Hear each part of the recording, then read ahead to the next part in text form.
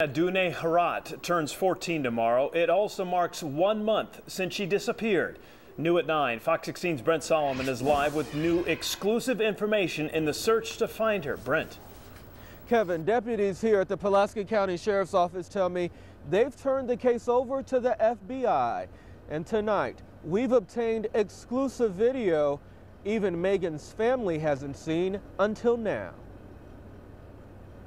This exclusive video shows 13-year-old Megan Adune Harat and a man authorities believe is 22-year-old Angel Flores checking into the Days Inn motel moments after Megan's family says she ran away with the man she met online. It makes me mad, first off, that he took advantage of a young 13-year-old girl. Over the past few weeks, a massive search to find Megan, including electronic billboards, flyers, even a Facebook group with over 7,000 members. Tomorrow marks a month since she ran away. Now her family believes someone is holding her against her will. I believe she would at least have called us to let us know, hey, I'm fine, don't worry about me, something. Employees at the Days Inn say Megan and her friend looked odd. They walked in out of the hotel parking lot, walked down the street with backpacks on it, just kind of looked out of the ordinary. That's when the hotel employee tells me he saw the couple leave the Days Inn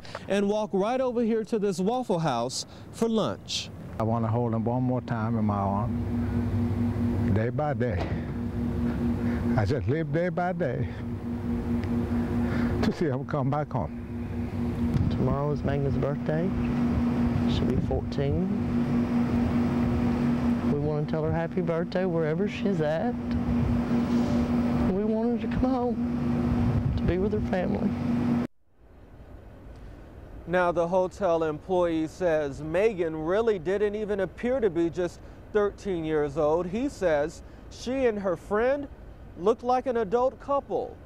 There have been no other confirmed sightings of the two since that video you just saw. Live in Little Rock, Brent Solomon, Fox 16 News. Certainly and understandably a difficult time for the parents, Brent, but where do we stand on the investigation? Have any solid leads come in?